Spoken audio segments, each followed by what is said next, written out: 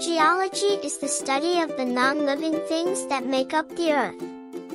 The study of rocks in the Earth's crust is known as geology. Geologists are those who study geology.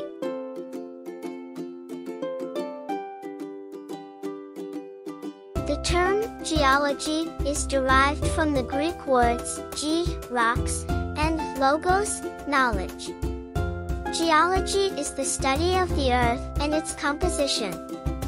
Geologists also investigate historical events that have affected and shaped the Earth. They essentially tell the story of the Earth over billions of years. Geologists investigate the Earth's rocks, minerals, fossils, landscapes, and strata.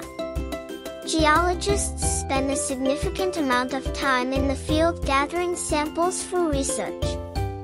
The geologist uses many of the same tools as the archaeologist to acquire samples.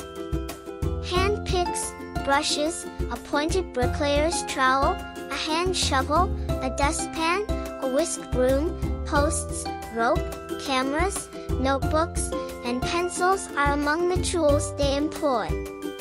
They even utilize bulldozers on occasion. The different layers of the Earth's surface were discovered by geologists. Earthquakes, volcanoes, and soil erosion all have an impact on everyone on the planet, even if the geological event occurs halfway around the world. These phenomena have the potential to alter the weather and air quality. They can also have an impact on the oceans and other water features all over the planet. Accurate soil sampling is critical for food production in the Midwestern United States. Geologists are also used to monitor soil erosion and water drainage. When particular types of fish appear to vanish, fishermen turn to geologists to explain why. The geologist will investigate ocean activity to determine the cause.